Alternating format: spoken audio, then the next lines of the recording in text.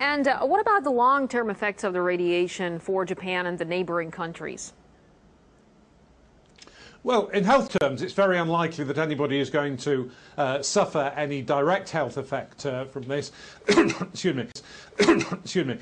Excuse me. Excuse me. Okay, let's debunk RT one more time. And this is straight from the NRC FOIA documents pertaining to Fukushima, where Chairman Jaxco, Jim Wiggins, and an unknown male participant are having a conversation here. And Jim Wiggins says, what's the president's case? Male participant responds, it's bounding. It includes the fuel in the 3 reactors, the fuel in the 4 spent fuel pools. It does not include the common spent fuel pool around Unit 4, nor reactors 5 and 6 or any spent fuel pools there. And it's assumed a release over a 4 to 5 day period. Okay, what's important there? The president's case. They're talking about the president's modeling of the plume and fallout and the results, the real-time effects of Fukushima. They're wanting to model the source terms and the fallout from Fukushima. And that's what this president's model is. And it's, as you can tell, it sounds pretty serious. Now, 4 to 5 days of emanations, that's kind of bunk. We know it's 800-something days and ongoing. But that gives you an idea. The president is modeling a worst-case scenario. They know it's really bad, really bad. Okay, this next one, what's important to look at, down here at the bottom, Jim Wiggins says, the PAR looks good, and we'll let you know what these NARAC, and they do modeling, NARAC, what the president's run results in California, Hawaii, and those places. We'll make sure you know that. So what you can see from this one is they're modeling as far away as California, Hawaii. They know this plume's going to come. They know the fallout's going to come. They know from Chernobyl we have the Pacific jet stream coming this way. So it's patently absurd to say no one's going to suffer any health effects. And we're going to check health effects in just a second. This next screen capture right here from Linda Howell on the 16th. Let me just read the important part to you. It says, Unit 4 situation is deteriorating. Spent fuel pool water inventory is lost. Japanese military had planned to drop seawater over Unit 3 and probably Unit 4 yesterday, but this plan was abandoned due to high dose rates. The dose rates around Unit 4 make entry impossible at this time, and it talks about dose concerns after that. But critical for you to know that that's how serious it was. No water in spent fuel pool number 4. Dose rates so high they can't even go into drop seawater, and in the FOIA documents, NRC does not speak very highly of the helicopter drops or the water cannon concrete truck pumpers. They say it's virtually ineffective. Next screen capture real quick. I just want to read you this one where I believe they talk about worst case scenario. And this is from Tom Andrews on the 14th, and he says, I'll read the highlighted part. Sad to say, but this sounds like one of those quote-unquote worst-case scenarios we have practiced for years, parentheses, prolonged station blackout. Okay, and that's what's important there. Prolonged station blackout. Just showing you they know how bad it is, and worst-case scenario, prolonged station blackout. I want you to give you an idea of the seriousness, and then we're going to talk about health effects. This won't take long. Next screen capture, Margie Gonzalez. And this screen capture is a really awesome one right here. It gives you great insight as into, even with the redaction, okay, it still shows you. I'll read the important part that's highlighted. I couldn't sleep again last night. Michelle was doing a shift in the ops center, protective measures team, last night. She texted me, quote, U2X vessel, U4, excuse me, Zerk fire, SFP catastrophe. U2, let me repeat that quote, U2 Unit 2 X vessel, that means containment out of the vessel. Unit 4 Zerk fire, spent fuel pool, catastrophe. In other words, that pool has caught fire. And I mean, what can I say? The first one says there's no water in it, water's lost. This one says it's caught fire, Zerk fire, catastrophe. And then it says outside of scope, there's 2 block redaction sections. You, again, you'll figure out what's in there for yourself. We kind of already know. It's really, really serious. Okay, next screen capture. Now let's talk about their modeling of doses to children. Mr. Zimmerman, yes, and just to throw a value at you to let you know why the concern is so high is that Transamerica model guy from Scott out is talking 4.5 REMS is a thyroid for infants in California. Chairman Jaxco, right. Okay, so we're talking about 4, and again, these are usually modeled on like 4 to 5 days. They're very conservative.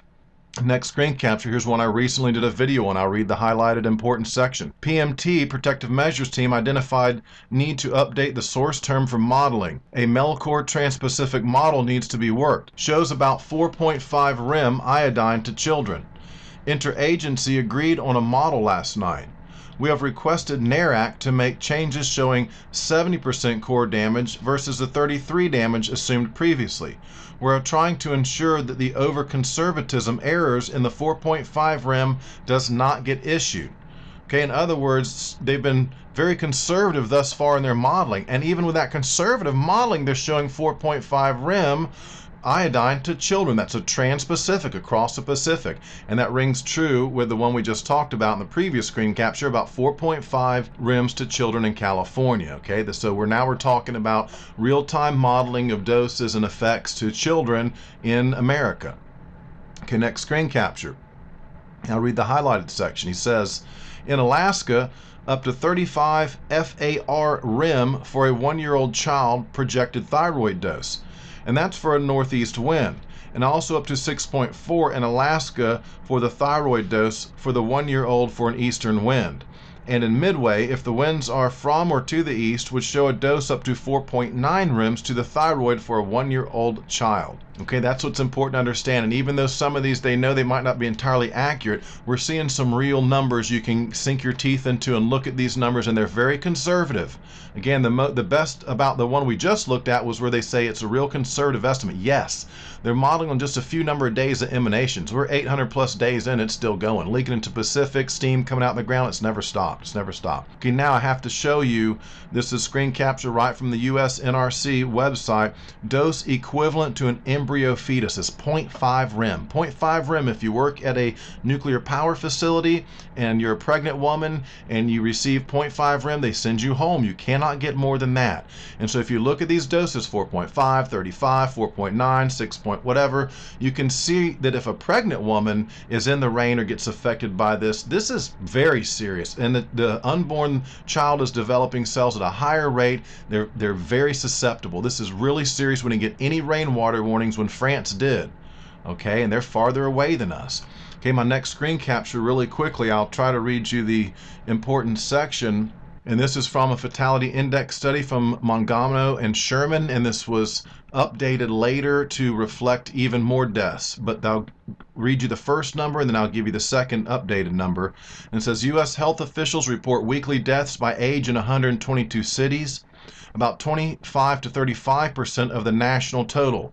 Deaths rose 4.46% from 2010 to 2011 in the 14 weeks after the arrival of Japanese fallout, compared with a 2.34% increase in the prior 14 weeks. The number of infant deaths after Fukushima rose 1.80%, compared with a previous 8.37% decrease. Projecting these figures for the entire United States yields 13,983 total deaths and 822 infant deaths, in excess of the expected. And this rings true with the Chernobyl study as well. And I have a video titled Body Count Fatality Index Study Review, or Analysis of Fatality Index Studies, and I'll link to that one. You guys need to look into that if you haven't seen it already. Okay, next screen capture real quick is from Sherman Mangano.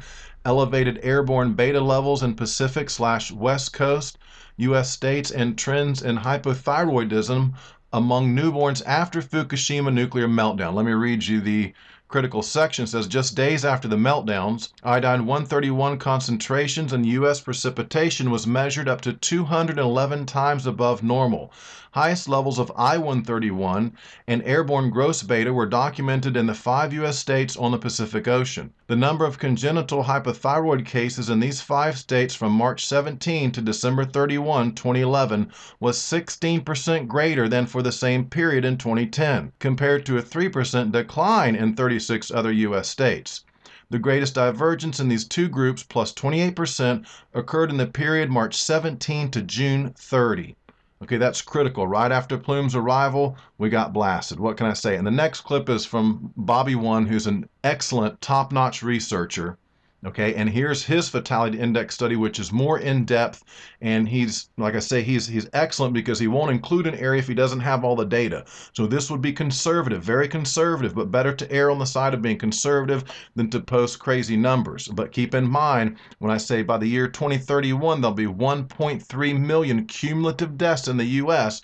This is an estimate, but again, I would look to you and say this is going to be a conservative estimate. Just like in Chernobyl, we know they say not very many people died. Well, there's estimates that are on file in New York Annals of Science that are 900 plus thousand from very reliable Nestorenko Yablokov study. And then now we have these reports coming in from Fukushima. So this guy on RT to say that there'll be no ill health effects to speak of. And for RT, furthermore, to continue to promote this kind of bogus propaganda, for me, RT has lost all credibility. It's very unlikely that anybody is going to suffer any direct health effect. Excuse me. Excuse me. Excuse me.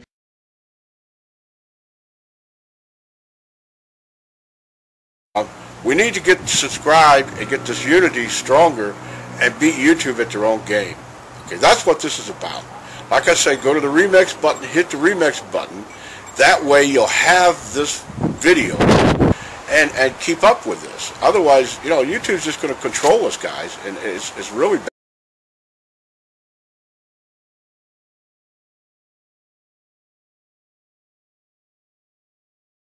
And what about the long-term effects of the radiation for Japan and the neighboring countries?